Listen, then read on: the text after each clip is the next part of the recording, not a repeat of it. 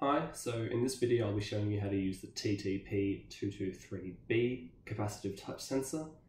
You can get these ones on the eBay for pretty cheap, usually under $1. So you shouldn't need to solder it on any of the pins or anything, they should already come attached.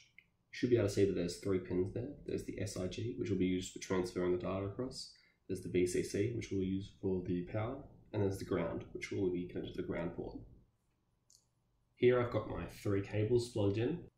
You can see on the touch sensor I've got a purple cable plugged into the SIG port, and that's plugged into the digital pin 2 port on the Arduino Nano.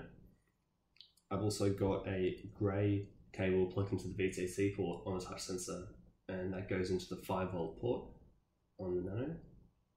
I've also got a white cable connecting the 2 ground pins together. Once you've got the sensor plugged into your Arduino and the Arduino plugged into your computer, you can open up your Arduino program and we can begin making the program that we're running. So this is a pretty basic program.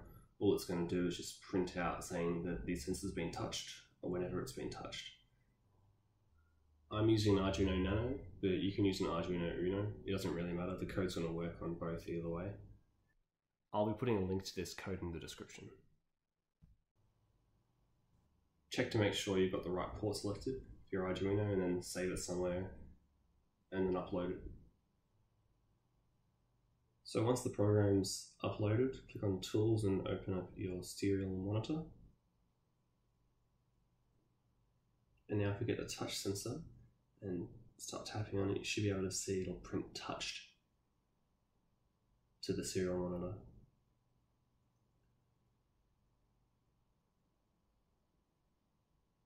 You should be able to see on the back there's a metal plate there, and that's the actual sensor. So if you click on that, it'll also register as a touch as well.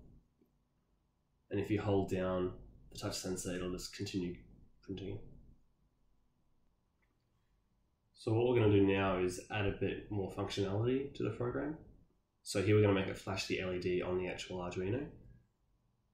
So you just need to define the LED pin, which is pin 13.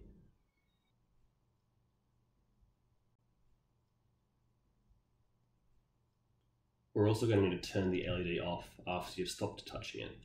So we'll add a little else statement here, saying that if the touch sensor isn't being touched, it'll turn the LED off. So upload that,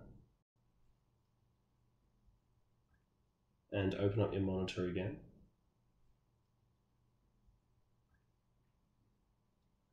And you should be able to press the sensor again, and this time it'll also light up the LED on the Arduino. So you can see it's lighting up the LED next to the L label. Thanks for watching. I'll be doing a few more of these videos just explaining some various Arduino sensors. But if this was helpful for you, please leave a like and a comment down below. Thanks.